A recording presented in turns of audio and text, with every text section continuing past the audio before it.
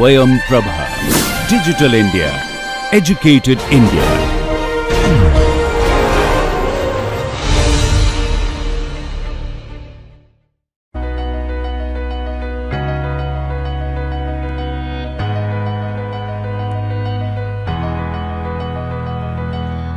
Welcome to lecture number 15 of the subject Business Law. Today's topic of discussion is the Limited Liability Partnership Act 2008 Part 2. I am Dr. Rama Bansal, working as Assistant Professor at Arya College, Ludhiana, and this project is sponsored by DTH SwayamPrabha, MHRD, New Delhi.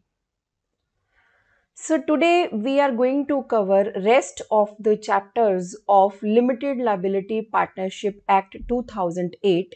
We have covered first 6 chapters in our previous lecture, in which we have discussed various chapters like incorporation of LLP and the liability of the partners, the nature and scope of LLP. Means first 6 chapters we have covered there.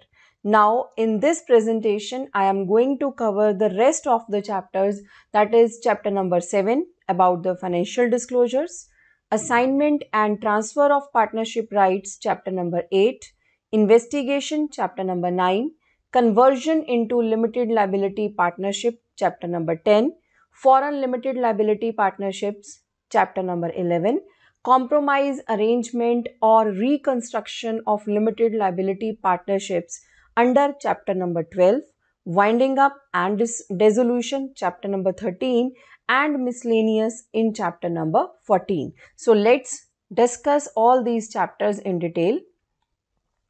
So we are going to start from the chapter number 7, that is the financial disclosures. So every LLP, every limited liability partnership has to maintain maintain the records of their financial statements. So this chapter number 7 is regarding financial disclosures, under which the first point is the maintenance of books of accounts, other records and audit, etc. So it is mandatory for every LLP to maintain the proper books of accounts, the books of accounts relating to the business affairs of the LLP. And these accounts are maintained for every year on cash basis or on accrual basis. These are the two concepts of the financial statements on which the statements are being prepared, either on cash basis or on the accrual basis, and according to the double entry system of accounting. And these records will be maintained by every LLP at its registered office. Registered office is the office from where the LLP operates. So it is already being intimated to the registrar where the registered office of the LLP will be situated. So every year when the accounts are maintained, when the proper books of accounts of regarding the affairs of the company are maintained, so these books are to be maintained at the registered office of the LLP. Second is, every LLP shall within a period of 6 months from the end of each financial year will prepare a statement of account and solvency for that particular financial year for which the financial statements are being prepared. And such statement of account and solvency will be signed by the designated partners of the limited liability partnership to make it a authorized statement. Next point is, every LLP shall file the statement which we have discussed right now. Every statement of account and solvency will be filed by LLP which is prepared according to subsection 2 with the registrar every year in such manner, in such form which is required under the Act of LLP 2008. And this would also be accompanied by the fees which may be prescribed by the Act. Next, the accounts of LLP shall be audited in accordance with such rules as may be prescribed. That means after the preparation of the financial statements, the accounts of every LLP next is to be audited, and this is to be audited in the manner which is being described in the Limited Liability Partnership Act 2008. And in case of any default, means if any LLP is failed to comply with the provisions of this, so every LLP would be punishable with fine, which would be minimum 25,000 and which may be extended to rupees 5 lakh.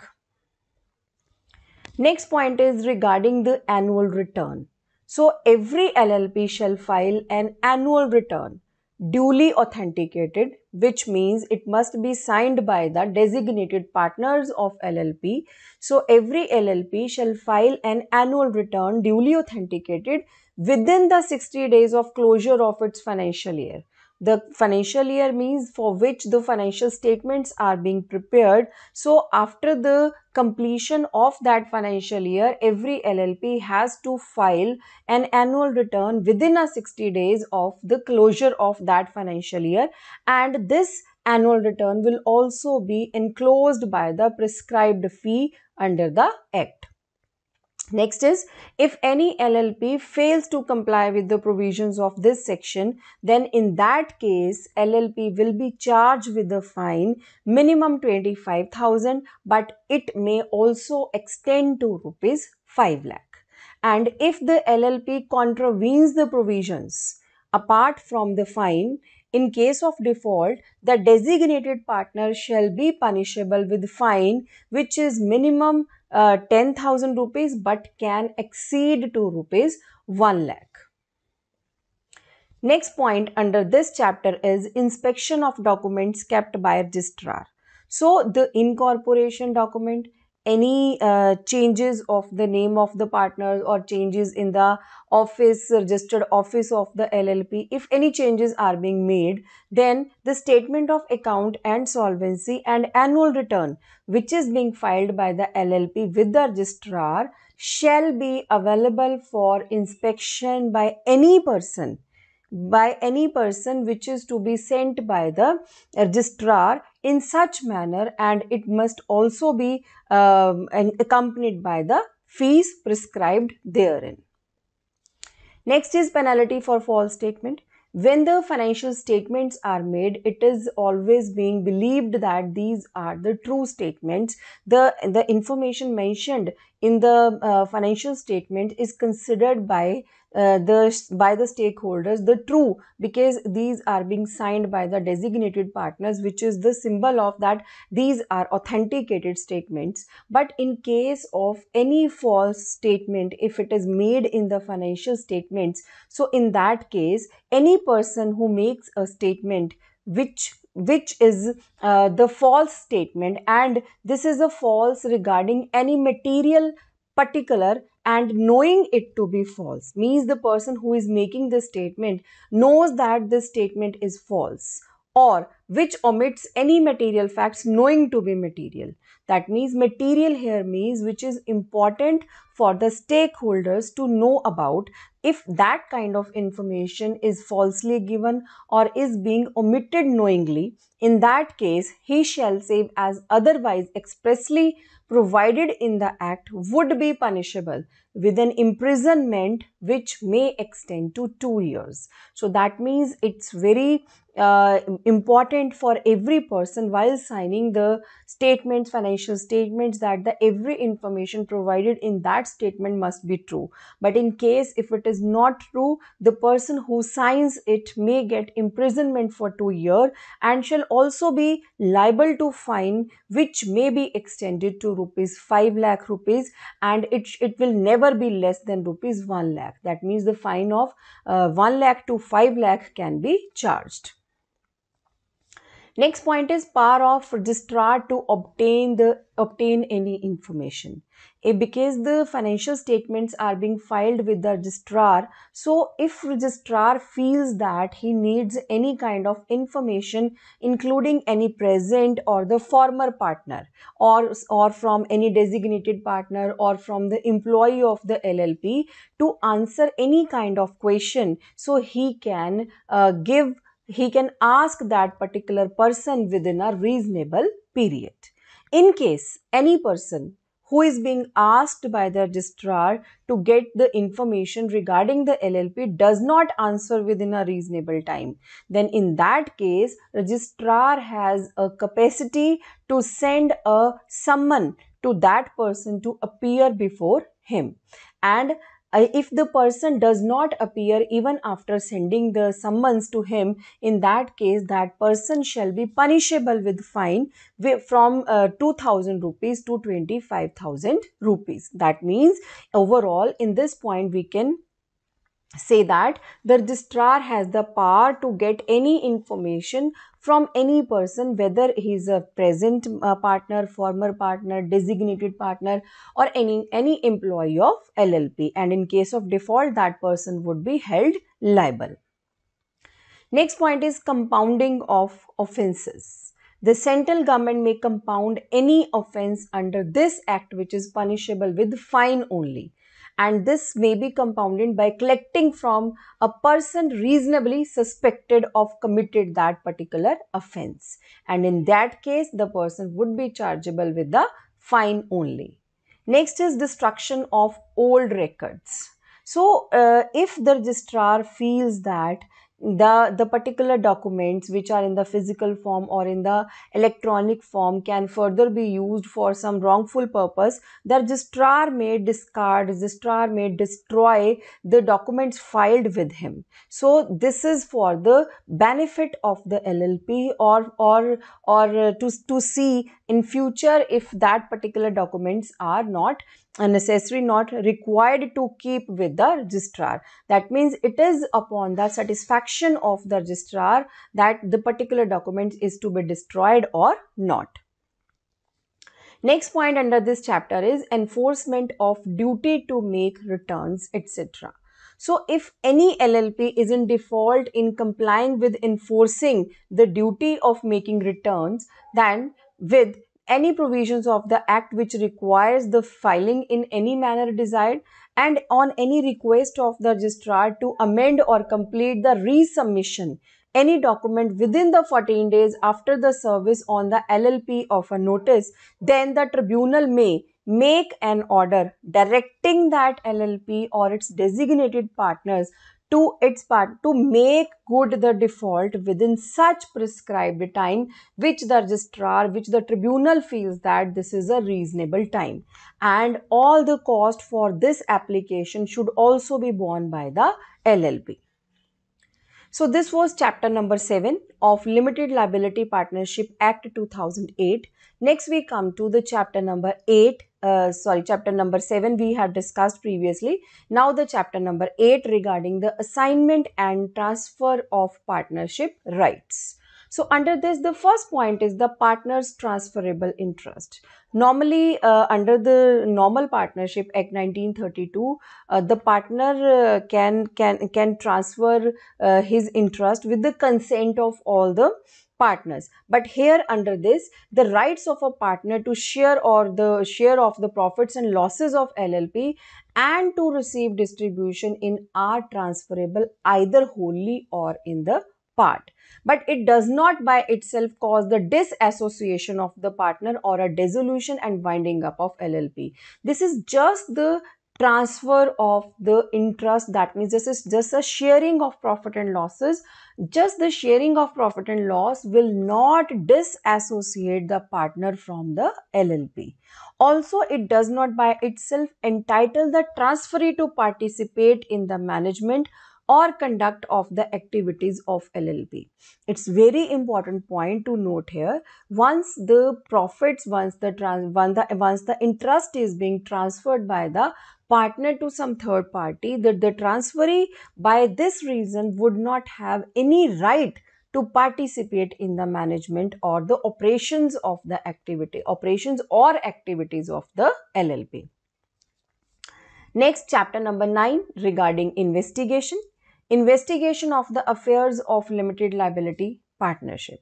The central government shall appoint one or more competent persons as inspector to investigate the affairs of the LLP if the tribunal either suo moto or on application received from not less than 1/5 of the total members that yes, the investigation is required. Means if minimum 1/5 of the total members of the partners or total members of the LLP files to the registrar, to the central government, to the tribunal that there is an investigation needed in that LLP, then the central government may appoint one or more persons as inspector to investigate into the LLP. Or any court by order declares that the affairs of LLP ought to be investigated. Means except the tribunal, the court may also give the orders to make an investigation in case of LLP. Then the central government may appoint one or more competent persons as inspectors to investigate of the affairs of the LLP. The appointment of inspectors may be made if not less than 1/5 of total members have filed an application. If the limited liability partnerships makes an application that their own affairs are to be investigated, means either the LLP itself makes an application or minimum 1/5 of total number of partners files an application. Third, if in the opinion of central government, there are certain circumstances which may arise, like that the business of LLP is being conducted with an intent to defraud the creditors or partners or somebody else, or it is running an unlawful business, or the business is not being conducted in accordance with the provisions, or apart from this, if the central government thinks that they have sufficient reasons that the affairs of the limited liability partnership are to be investigated, so in all these cases the central government can appoint one or more persons to investigate the affairs of a LLP. Application by partners for investigation. So under section 43, an application by partners of LLP under clause shall be supported by such evidence as the tribunal may require for the purpose of showing that the applicants have good reason. We said that minimum 1/5 of the partners should apply for the investigation. So in that case, with this application, tribunal can ask to the applicants to show the sufficient proofs, sufficient evidences that yes, the investigation is required. What is the good reason to inquire? What is a good reason to investigate the affairs of a LLP? Next, firm, body, corporate or association not to be appointed as inspector. Means the tribunal can appoint only the individuals as an inspector. Not a firm, no body, corporate or any kind of association can be appointed as an inspector to investigate the issues of LLP. Next is powers of investors to carry out investigation into affairs of related entities. So if an inspector appointed to investigate and it thinks for the purpose of investigation to investigate also the affairs of the associated entities. That means if at any time the inspector who is being appointed to investigate the affairs of LLP thinks that it is also necessary to investigate the affairs of the associated entities of LLP, whether these are presently associated or these were pastly in past they were associated with the LLP, the inspector has that powers to investigate the affairs of that LLPs too, that associated companies too. Then the inspector shall not exercise this power without getting the permission from the central government. That means before exercising this power, the inspector has to take the prior permission of the central government for doing this. Production of documents and evidence. It shall be the duty of the designated partner and partners of the LLP to preserve and to produce any kind of the books and the papers or anything which is required by the inspector and which are at present into the custody of LLP. Otherwise, to give to the inspector all assistance in connection with the investigation they are reasonably able to give. Means in normal circumstances, the partners of LLP can assist the inspector to make the investigation process facilitated. Next, the inspector may, with the previous approval of central government, require any entity to produce such books which are required for the investigation.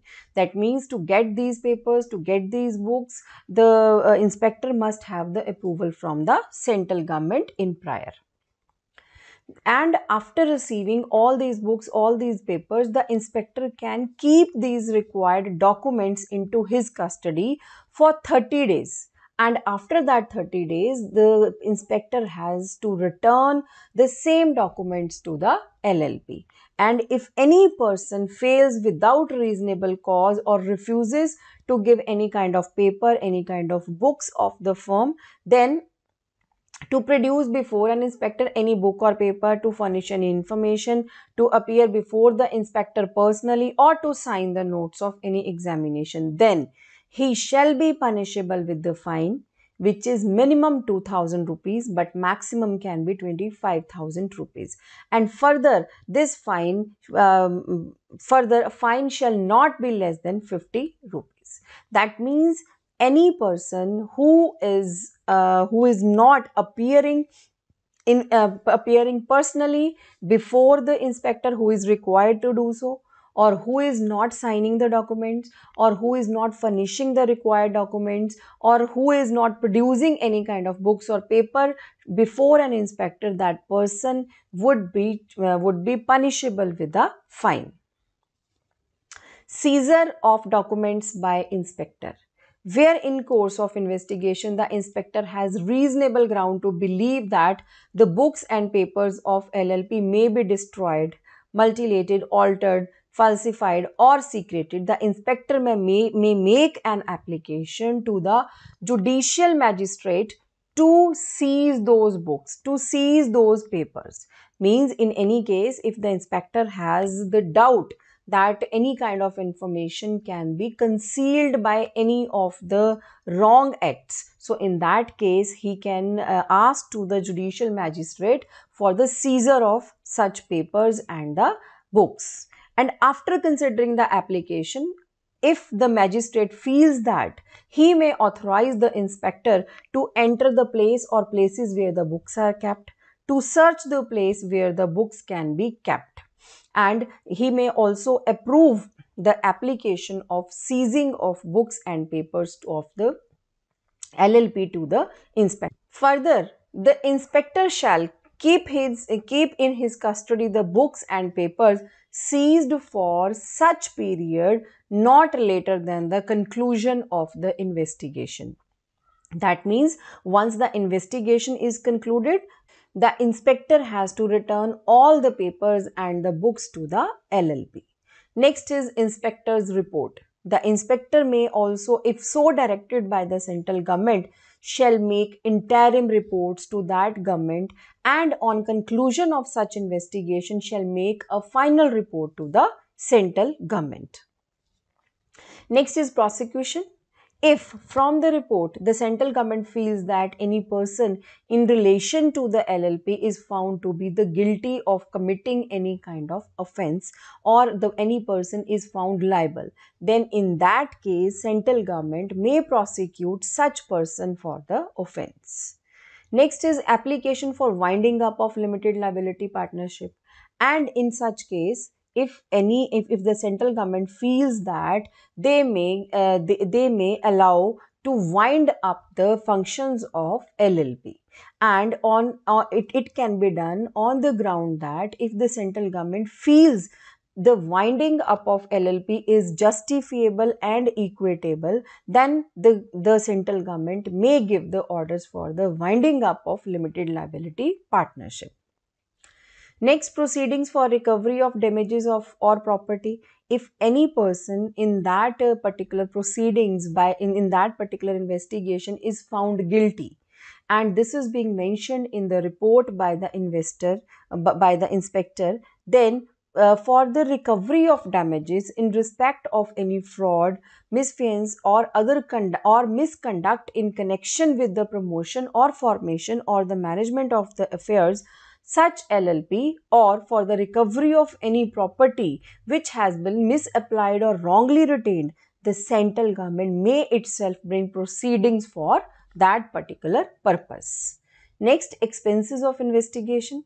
So all these expenses, because the investigation is going on and all the further processes of winding up, etc., or if all in all this process some kind of expenses must be there, and in that case any person who is convicted on a prosecution or who is ordered to pay damages by the central government would be required to pay such expenses, and any entity in whose name proceedings are brought as aforesaid shall be liable to the extent of the amount or value of any sums or property recovered by it as a result of the proceedings, and the amount of expenses in respect of which LLP or any designated partner is liable would be reimbursing the central government as areas of the land revenue. Next is inspector's report to be evidence, and for all doing this, the copy of the report given by the inspector or inspectors which was appointed by the central government shall be admissible as an legal document to any matter which is to be proceeded further. So next is chapter number 10, that is conversion into limited liability partnership. Can any other firm be converted into limited liability partnership? So this chapter gives the answer of this particular question. So under this, first one is conversion from firm into limited liability partnership. If there is a firm, that firm may be converted into limited liability partnership under the second schedule of the Limited Liability Partnership Act 2008.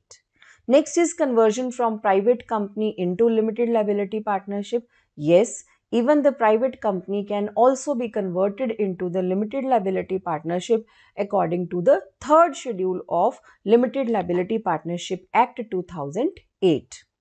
Conversion from unlisted company. Yes, unlisted company can be converted under the fourth schedule of the Act.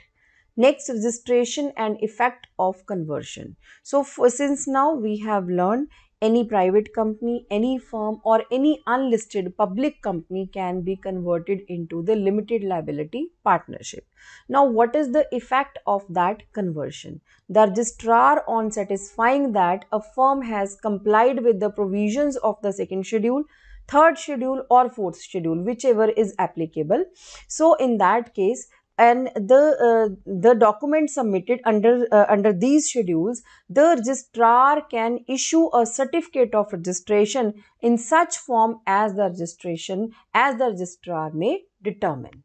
And upon such conversion, the partners of the firm, shareholders of the private company or the shareholders of the unlisted company shall be bound by the provisions of the second, third or fourth, whichever is applicable, would be bound by those schedules. And upon such conversion, on and from the date of certificate of registration, the effect of conversion shall be such as specified in the second schedule, third schedule or in the fourth schedule. And notwithstanding anything contained in the certificate of registration under second, third or fourth schedule, there shall be LLP by the name specified in the certificate of registration registered under this Act. And all the tangible and intangible property vested in the firm or company, whatever the case is, now would be vested into the limited liability partnership without any further deed or without any further assurance. Any firm, any unlisted company or any private company, as the case was, shall deemed to be dissolved from the date when it is converted into a limited liability partnership. Next chapter is chapter number 11, Foreign Limited Liability Partnership. So the central government may make rules for the provisions in relation to establishment of place of business by foreign limited liability partnerships within India and carrying on the business carrying on the LLP's business therein by applying or incorporating any kind of modifications if are required to be made in Companies Act 1956 or any other act which is required to be amended. Next is chapter number 12, compromise, arrangement or reconstruction of limited liability partnerships. So under this, the first point is compromise or arrangement of limited liability partnerships, where a compromise or arrangement is proposed between LLP and its creditors, between LLP and its partners. Then in that case, the tribunal on the application given by LLP orders a meeting of the creditors in case there is a compromise between LLP and creditors, and between LLP and the partners in case there is a compromise between LLP partnership firm and its partners, then or it is or of the partner, then held and conducted in such manner as it is prescribed in the tribunal's directs. Next, if a majority representing 3/4 in the value of the creditors or partners agree for the compromise, agree for the arrangements, then the tribunal may give an order for that compromise or for that arrangement. And it would be binding on all the creditors or all the partner as the case is. And next, an order made by tribunal shall be filed by LLP within the registrar within 30 days from the such order. And if the LLP fails to do that, if it does not file the same within 30 days, then the every designated partner of LLP shall be punishable with fine, which may be extended to rupees 1 lakh. Next is, if the tribunal may at any time after an application has been made under this for this arrangement, then if it is it can be disposed of if the tribunal thinks that such kind of arrangement, such kind of compromise should not be there. Next point is power of tribunal to enforce compromise or arrangement. But where the tribunal makes an order sanctioning a compromise in respect of LLP, it shall have power to supervise the carrying out of compromise. The tribunal has the power to check the process of that compromise or that arrangement. And it can also make the further modifications in the process of the compromise or the arrangement if the tribunal thinks that it is required. And if the tribunal if the tribunal thinks that such kind of compromise or such kind of arrangement would not work satisfactorily in future, it may give an order for winding up of that particular LLP under section 64 of Limited Liability Partnership Act 2008. Next point is regarding provisions for facilitating reconstruction or amalgamation of limited liability partnership. So where an application is made to the tribunal for sanctioning of a compromise or arrangement, and it is shown to the tribunal that compromise has been proposed for the purpose of reconstruction of LLP or for the amalgamation of 2 or more LLPs, and under the scheme, whole or any part of the undertaking, the property or liabilities of LLP is transferred to another LLP, then the tribunal may sanction such kind of arrangements or such kind of compromises. So in this, the tribunal may allow for the transfer to the transferee LLP whole part or the part of that property or the liabilities of the transferors. Then the continuation by or against the transferee limited liability partnership of any legal proceedings pending by or against any transferor LLP. The dissolution without winding up. The provision to be made for any person who within such time and in such manner as the tribunal thinks that it would be good for the LLP may do this. Next is where the tribunal thinks that such incidental or consequential or the supplemental matters are necessary to secure the reconstruction or amalgamation shall be fully and effectively carried out, the tribunal may allow for such kind of compromises or for such kind of arrangements. And within 30 days after this order, every LLP in relation to which the order is made shall cause a certified copy to the registrar. And in case of any kind of default, then the limited liability partnership would be chargeable with the fine. Every designated partner of LLP shall be charged with the fine, which may be extended to rupees 50,000. Next chapter, chapter number 13, is regarding winding up and dissolution. And the winding up of LLP may be either voluntarily or by the tribunal and with this order of the tribunal, the LLP may be dissolved, may be wound up. And in that case, the circumstances in which LLP may be wound up needs to be discussed. So among those, the LLP may be wound up by the tribunal. The first option is it can go for voluntary wound up. So that is the one option. As we have discussed, there is one more option, that is by the tribunal. Tribunal will give the orders for the wound up only in some specified cases. So what are those cases? The first one is if the LLP decides that LLP partnership be wound up by the tribunal. Means if the LLP itself requires desires that the LLP should be wound up by the tribunal, then the tribunal may order for that.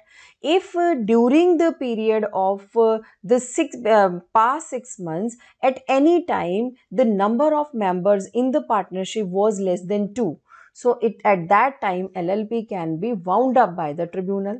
And if the LLP is unable to pay its debt, then the tribunal may order for the wound up of LLP. And if the LLP has acted against the interest of the sovereignty and integrity of India, then in that case, to see the security purposes, the tribunal may order for the wound up of LLP. And if the LLP has made a default in filing with the registrar the statement of accounts and solvency, which every LLP has to file every year, and if this statement is not being filed with the registrar for the 5 consecutive financial years, in that case the tribunal may order for wound up of LLP. And if the tribunal is of opinion that it would be just and equitable to wound up any LLP, then in that case tribunal may order for the same. Next is rules for winding up and dissolution. The central government may make rules and provisions regarding the wound up of any kind of LLP from time to time. Now we come to the last chapter of the Act, that where the miscellaneous items are being covered, chapter number 14. So under chapter number 14, the first one is the business transactions of the partner with limited liability partnership. So a partner of the LLP may lend money or may do the transactions with the LLP, and at that time he would have the same rights, the same obligations of that person who would be giving the loan to the LLP, and he would be treated as a creditor of the company, not the partner. Next, application of the provisions of the Companies Act. The central government, by notification in the official gazette, can direct any provisions of Companies Act 1956 or Companies Act 2013 specified in the notification that these provisions shall be applicable to the LLP or shall apply to any LLP with such exception, notification and adaptation as may be specified by the central government. And the copy of every that notification proposed to be issued shall be laid in the form of draft before each House of Parliament for the final approval. Electronic filing of documents. So any document required to be filed, recorded or registered under this Act may be filed, recorded or registered in any such manner which is being provided in the LLP Act 2008. So it may also be prescribed by the central government also. Next point is a copy of that particular document which is being filed with the registrar, or any extract of that document which is being electronically filed, can be certified through affixing the digital signatures as per the provisions of Information Technology Act 2000, that, and it would be considered as a true copy of a extract, and in any proceedings it would be admissible as an evidence of the trueness of the statement, and it would have the equal validity with the original documents.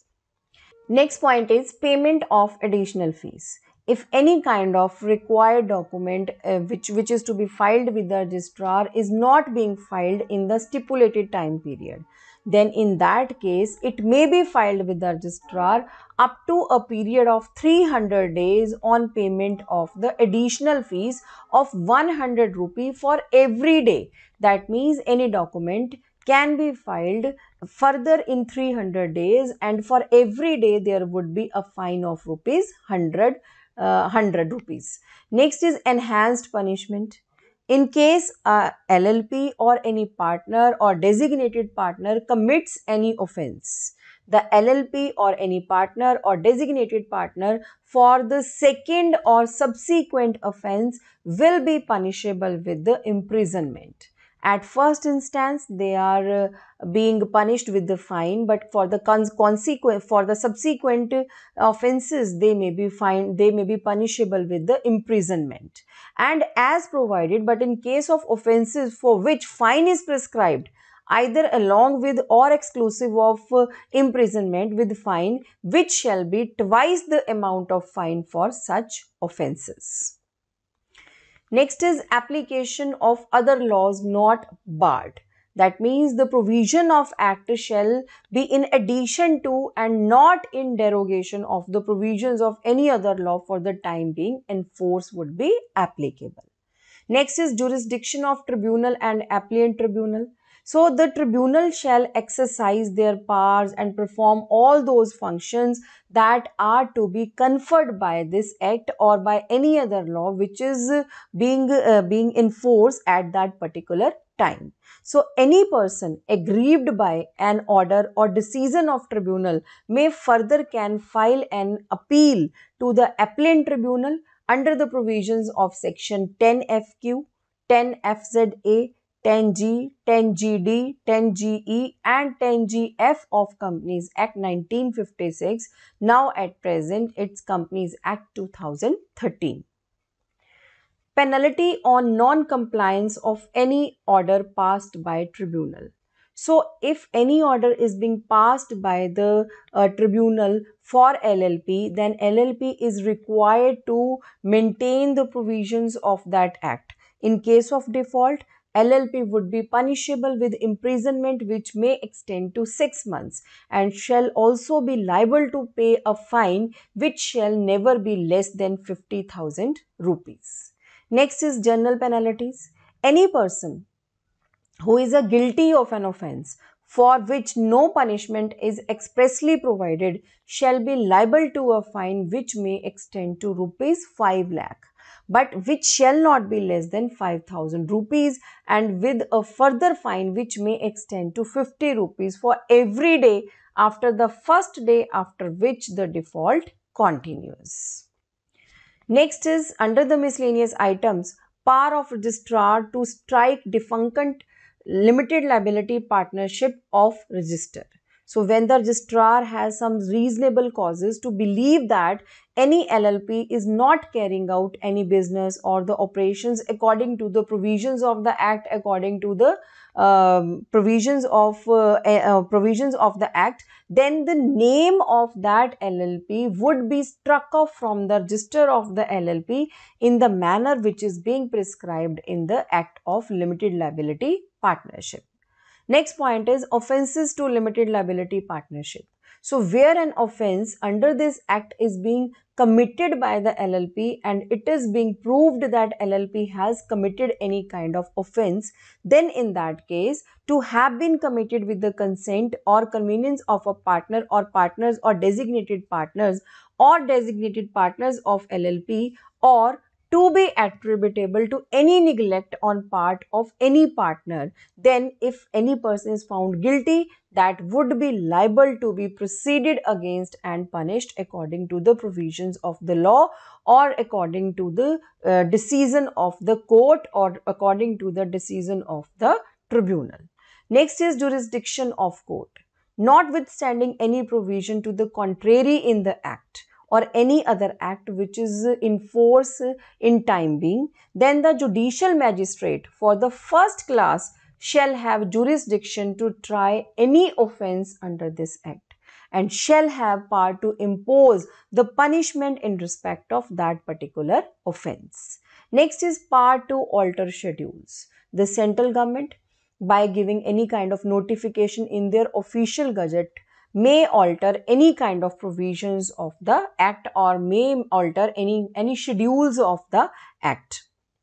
They have also the power to make any kind of alteration which is notified under subsection 1. Next is power to make rules. The central government has the power to make rules for carrying out the provisions of the act, and they can exercise their powers by giving the notification in the official gazette. They can make such rules which may provide for all or any of the following matters, like form and manner of prior consent to be given by the designated partners, form and manner of particulars of every individual agreeing to act as a designated partners of LLP, the conditions and requirement relating to the eligibility of the designating partners, manner of filing the document for the incorporation, the changes in the fees from time to time payable with every document or the required documents, the form of statements to be filed, the form of incorporation document may be altered, the manner of serving the documents of LLP to the registrar, to the companies, to the tribunal. It may change the manner of serving the documents also. Next, the form and manner of application, the amount of fee payable to the registrar may be altered from time to time. The tribunal has or the court has all these powers. The manner in which the names will be reserved by the registrar can be altered. The form and manner of notice of change of name, which we have discussed in our previous lecture, that they can also be changed. There is a process for that, and that process can be altered if desired. The form of notice, the amount of fee payable, the manner of authentication of the statements can also be altered. The manner of accounting and disclosure of monetary value of contribution of a partner can also be altered. So along with that, the books of accounts and the period of their maintenance can be altered, like it is to be maintained every year. This period can be amended. The form of statement of accounts and solvency, there is a proper format to prepare the statement of account and solvency, that can also be changed. The form, manner, fee and time of filing of statement of accountancy can be changed. The audit process, the audit of accounts of a limited liability partnership process can be changed. This is now a required condition, but this can be made a voluntary, this can be made on the voluntary basis, etc.